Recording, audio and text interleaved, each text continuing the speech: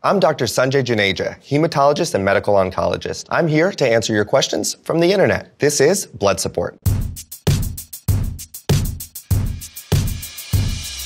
First up, what happens if a person gets injected with the wrong blood type? It's going to be really bad, and that's because it recognizes that protein as foreign, as a virus, and it just goes rogue. It's just like destroy.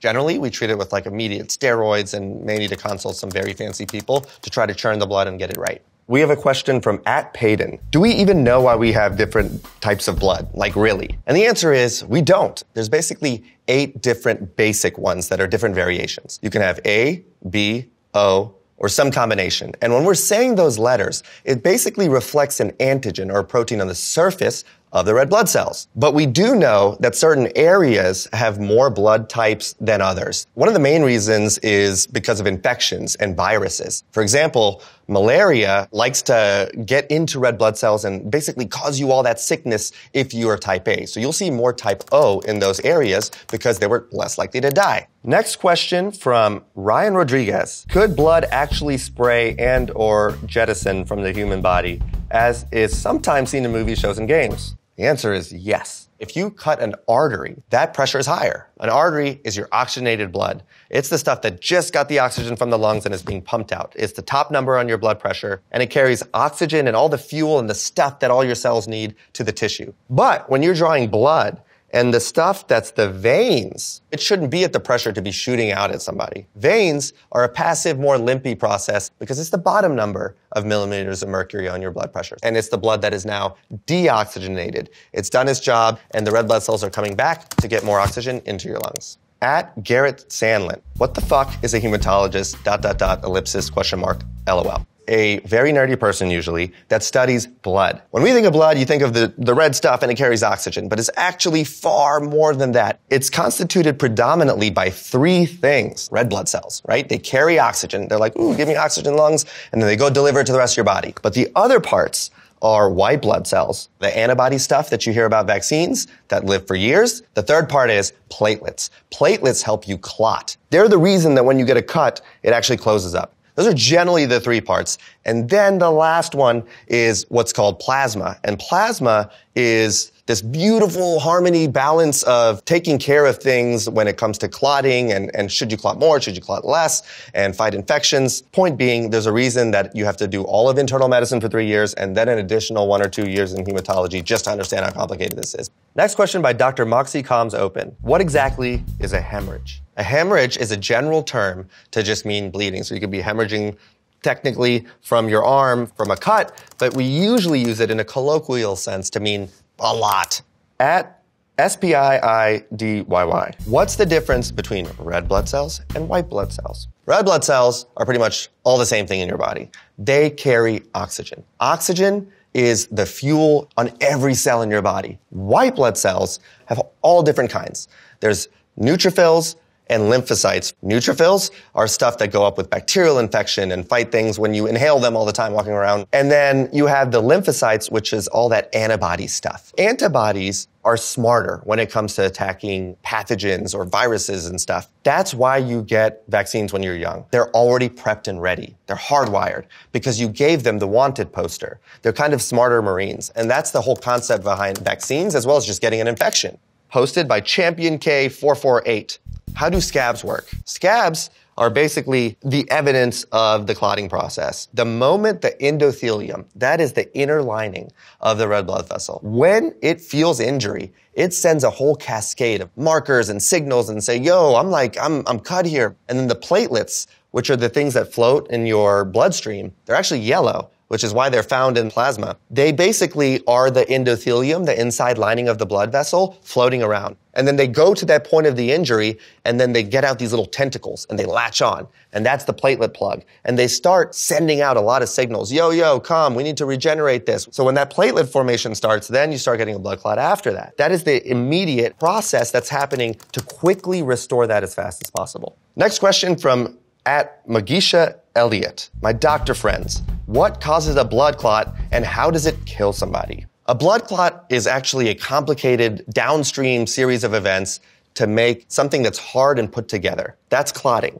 We need to be able to clot, right? All the time. I mean, if you get a cut, you need to be able to clot it. However, you can have a clot that comes out randomly. This is an example of what happens if you get a blood clot, especially if this blood vessel was in your lungs, a pulmonary embolism, and you blocked the blood flow entirely to be able to get oxygenated. You're in big trouble. Next question, at McCoy. What happens when you centrifuge blood? We are basically spinning down the blood. The blood has multiple components. It has the red blood cells that carry oxygen. It has plasma. It has white blood cells that fight infection. And it has those platelets. So today we'll be using an example back like science class of oil, vinegar, and dye. When you take that uniform solution and you want to isolate your plasma, you put it into the machine, and then the centripetal force forces the densest thing to the outside. That's why it's angled. And now you have a nice separation. You have what looks like the plasma at the top, which is clear. And that's the stuff that if you get platelets or you're getting the plasma stuff in a hospital, you'll notice the bag is yellow. And it's different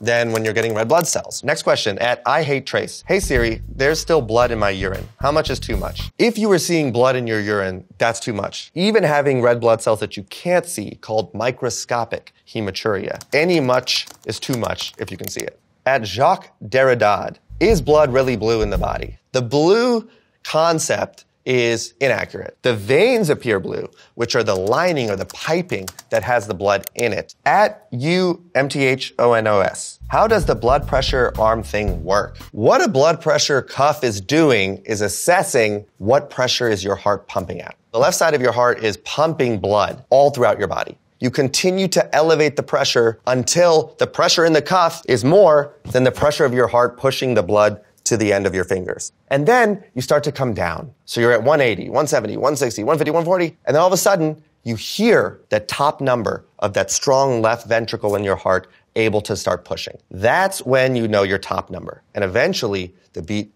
fades away. Why? Because the bottom number is the passive way that our blood, after it is done and given the oxygen to everything, it needs to come back to the heart to get more oxygen. By deft with many T's. Why do people faint when they see blood? The reason that we pass out in general is because if our blood vessels dilate, which is what's happening when you see something that's scary, and your brain is not perceiving enough blood anymore. So the theory is, through evolution, our bodies learned that I'm having trouble getting blood with oxygen and fuel to the most important organ in my body. The least I can do is completely collapse so I don't have to combat Newton's gravitational law like downward. Next question, by Michaela Phillips at 98 Kala. Every time I'm on my period, I'm so confused how girls can bleed so much and still live. Your bone marrow is constantly making blood. And so if you were to check a reticulocyte, which is a baby blood vessel. It's cute. It's actually bigger than normal. You'll see that during and after your cycle, that reticulocyte count should be up. That's showing that your bone marrow is spitting it out and trying to accommodate for the circumstances. Because your red blood cells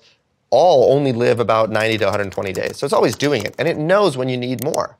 At Sir Jeff, 32. Can someone die from high blood pressure? Like, this is a real question. The answer is yes, 2 times over. You can die from acutely high blood pressure, which means at that moment, too much, Adderall, cocaine, methamphetamines, because they raise your blood pressure. Now, the blood pressure itself will not, kill someone, but those blood vessels that are taking that insult from the heart, it's 200, it's 220. Then if it cracks and pops open, now you're bleeding into your brain or anywhere else, and that can cause, obviously, immediate death. But then over time, the reason people are so obsessive about it is because that injury from that flow of that blood pressure over and over and over eventually start causing this kind of stuff. Plaque burdens and a little injury, and then now this coronary artery disease or cardiovascular disease is starting to clog up everything. And remember, the way that your heart functions, your brain functions, your kidneys function, all the things that are called vital organs start losing the amount of circulating blood and oxygen they need to operate correctly. Next question from @MarkBisky. How often are new blood cells made, and what are they made from? They're all made, for the most part, in the same place. They are made in the same place, and that's your bone marrow. When you break a chicken bone, you see that dark, ruddy stuff. It's in the bone, within the bone itself. And they're basically prompted by stem cells. And your stem cells say, hey, I need some more. Your red blood cells live about 90 to 120 days. So when they're getting kind of recycled in the spleen and old, you make new ones from the bone marrow. This next question from Ari. Weird question. Does anyone know if low white blood cell count is ever serious? If it's deviates from your baseline and you see this massive drop, then that generally is thought to be something to investigate or be serious. But what's crazy is in Black Americans and as well as some other minority groups, ranges we have for normal are actually based, for the most part, on Caucasian Americans from like the 1980s. They took 10,000 healthy people and were like, you look really healthy. Let's see what your number is, and said, this is what we consider normal. So up to 1 out of 3 to 1 out of 5 Black Americans will actually repeatedly look low on the white blood cell count, but more specifically on the neutrophils. That's something to be said about ranges. So if you're ethnic and you're using the range of someone in America of what our cutoffs are, realize that we only know normal by sampling people and saying, you look healthy and this is what we think is normal. At Enoch_Nyans, what are the signs of leukemia? Leukemia is when something has gone very wrong in your bone marrow. Your bone marrow has like a hierarchy and pecking order. You have just the number of cells that you need to differentiate and mature and grow. What leukemia happens is it's not regulated anymore. Cancer means unregulated cell growth. If you have acute leukemia, marked exhaustion, marked fatigue, your blood count is like super low, and you may be losing weight, and you're exquisitely sensitive to getting infections, and oftentimes you'll notice you start getting, spots of little pinpoint red dots out of nowhere because your platelets are so low. At Jinnah2Imran, why do mosquitoes prefer some people but wouldn't bite others? One of the main things that they're theorizing is if you have more CO2, which is bicarbonate, in your blood, apparently mosquitoes can kind of almost sense in the blood that has more bicarbonate. Also, depending on what type you have, supposedly, that may kind of trigger or have a predilection on what mosquitoes favor. But the truth is, it's quite complicated, and we all wish that Noah had just slapped those 2 mosquitoes. Well, that's all the questions. I really hope you learned something and appreciate the blood system more. We'll see you next time.